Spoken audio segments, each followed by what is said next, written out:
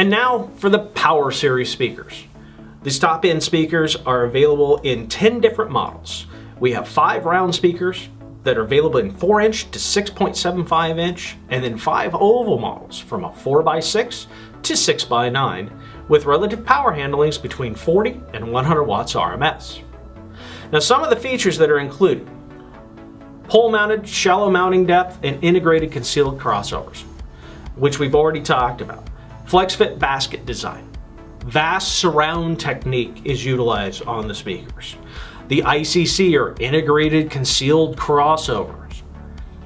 OEM adapter plates, available in all but 6x8 and 6x9 models.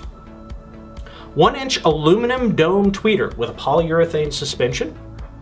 Carbon fiber and polypropylene injection molded cone. Again, highly strong, lightweight, very durable. Also, they feature a butyl rubber surround. We also have some models that feature a suspended mount tweeter instead of the traditional pole mount. Now, one of the things you look at is, of course, the pole mounted tweeters. Very traditional design. The thing with it, though, is, of course, you have a post coming up right through the middle of the cone of the mid-range. When doing this, unfortunately, of course, you lose some of that cone area. By suspending the mount of the tweeter over the cone on a bridge assembly, this allows us to utilize a full cone mid-range. Now, by utilizing the full cone mid-range, we regain the output, we get full frequency response out of the cone, and with the tweeter mounted the way it is, we get the full coupled sound out of the mid-range speakers. Now on to the Power Series T1 and T2 components. In the T1 series, we have 4 different models. We have a 5 1/4, 6, 6 1/2, and 6 3/4 inch. Power handling between 75 and 100 watts RMS.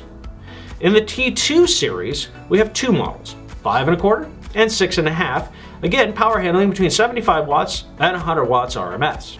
Some of the features that are common between both the T1 and T2 component sets are flex-fit basket design, OEM adapter plates. We utilize an external audiophile grade component crossover in the T2 series with 5% or better high quality polycapacitors and air core inductors. The crossover also features 3 levels of tweeter attenuation. Also, we feature an on-axis, off-axis tweeter configuration. Now, one of the cool things of this is on-axis versus off-axis. So, what's the difference? On-axis is if the tweeter, when it's mounted in the vehicle, is pointing at you, directly at your face. That's an on-axis listening response. Now, the majority of installation situations, the tweeter is actually going to be in an off-axis, meaning it's usually pointing sideways, or it may be in an A-pillar pointing toward the windshield. Again, we allow that switch because it changes the characteristics of the tweeter to give you the best overall results. Also, just like in the Punch family, we use a recessed tweeter mount using a standard 1 3/4 inch hole saw, as well as our DDC, or dual discrete clamp assembly. Now, the cool thing about the DDC assembly is it actually is designed to sandwich the door panel. So you have a cup that goes behind the door panel, a cup that goes from the front, and then you screw the two together, giving you a nice wide mounting flange. This wide mounting flange, again, sandwiches the door material, and you don't have to worry about those spring clips that seat in from behind the door, coming out, tearing up the backside of the door. Then the tweeter is simply snapped into the cup with a trim ring that's installed over to retain it. They also feature the standard butyl rubber surround.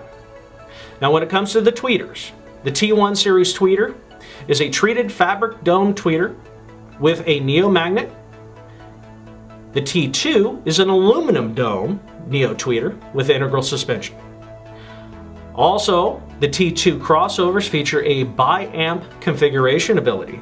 So if you're doing a high-end system where you want to do either a separate amp channel for the tweeters, where you're actually giving power to the tweeters separate from the mid-range, or if, for example, you're tuning the system through a processor and you want to be able to dedicate channels just for the tweeter as well as channels just for the mid-range, you can switch it into a bi-amp configuration mode.